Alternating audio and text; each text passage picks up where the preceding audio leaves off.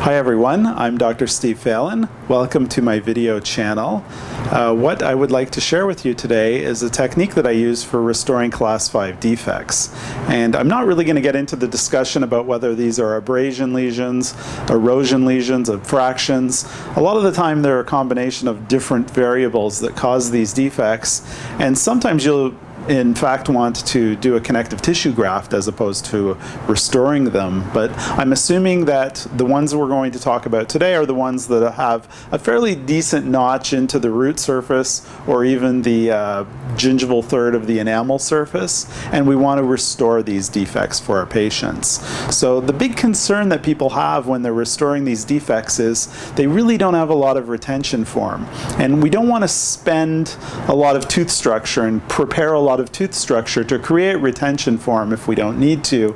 So we want to rely upon our bond system, our bonding system. And people get concerned that these lesions will pop out, these restorations will pop out. And I'm going to show you my system. I'm going to show you a quick video that I filmed with my ProErgo Zeiss microscope here. And it'll show you in detail how it is that I restore these. And I'll tell you the two main things that I use. I use a filled adhesive, such as Single Bond is the adhesive that I use in this case, which is a quality filled adhesive, which gives me a fairly thick layer of adhesive. And I use Renamel Microfill Flowable. And I use this because this, combined with the adhesive, tends to give me a really good, long-lasting result. This flowable microfill flows nicely into these class 5 defects, and I find I can manage the defect really well. It handles well in these situations and flows nicely without flowing too quickly. And it also polishes really well and holds its polish well enough that I have a good long-term result that's healthy with the tissues. So let's look at the video that I filmed with the microscope.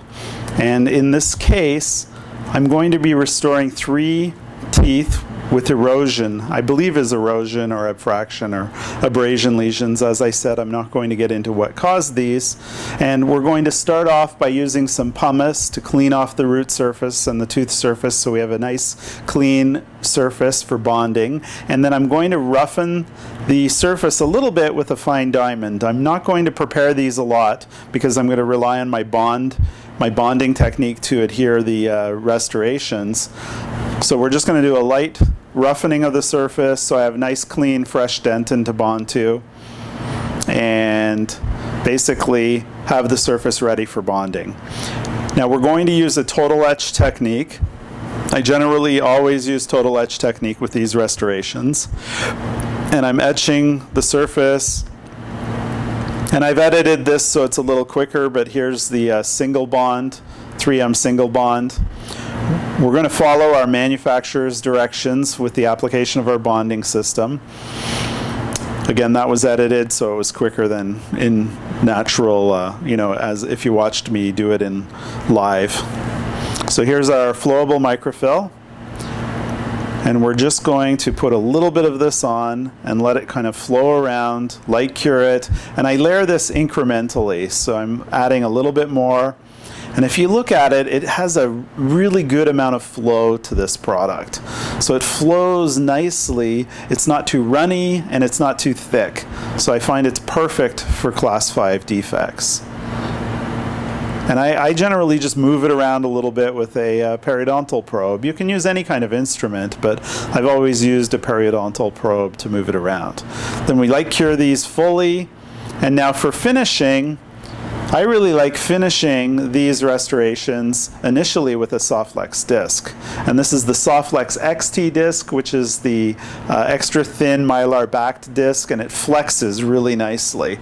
So we move it into either forward or backward position and kind of contour this really quickly. You can see it works really nicely. We're just going to quickly contour the restorations.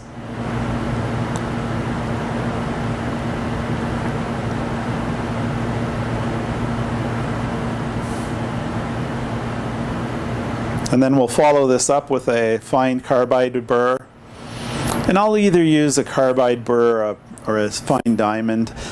Personally, I prefer carbides for these kind of restorations. And then I'll use the Dentsply's enhanced cups. I've used this product for many, many years. Either the cups or the points, and the cups work really well for Class 5 defects. So I use a variety of products to get a good shape and finish to my restorations.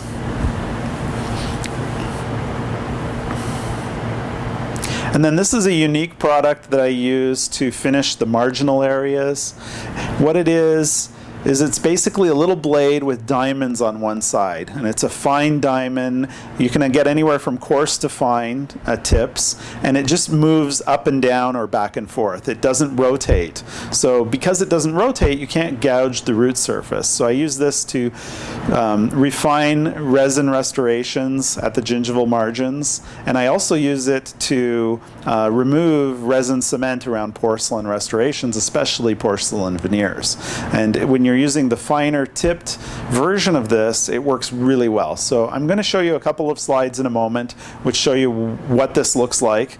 And basically the tip is made by Cavo, but then the handpiece tip part is made by Cavo, and then the tips are made by a European company, and they're manufactured in North America, or sold in North America through Access Dental. So you can see how nicely this works, and it just kind of planes away the restorative material without damaging the root surface. And this is really good for Class 2 restorations also, interproximally, because you can gouge the root surface if you go in there with a rotating diamond or carbide, but with this you generally cannot damage anything. And then this is just a final polishing point. These are Renamel's polishing points, or Cosmodent's polishing points. And that basically walks you through the system that I use. It's fairly predictable and simple, and I find that I'm getting really good long-term results with that system. Now if you look next, this is the handpiece, and what happens is you put this little blade into the handpiece, and if you look at that dial, you can rotate to the different positions by just turning the dial. So it gives you many, many different positions that you can polish the root surface with. And then this is an example of the product, and you can see the different levels of coarseness. And it's not really marketed well because it doesn't have any kind of decent name, but it's a good product, and as I said, I buy them from Access Dental here in North America. And here's our final view, the before version of the erosion or abrasion lesions, whatever you want to call them, and then the finished product, the finished restorations.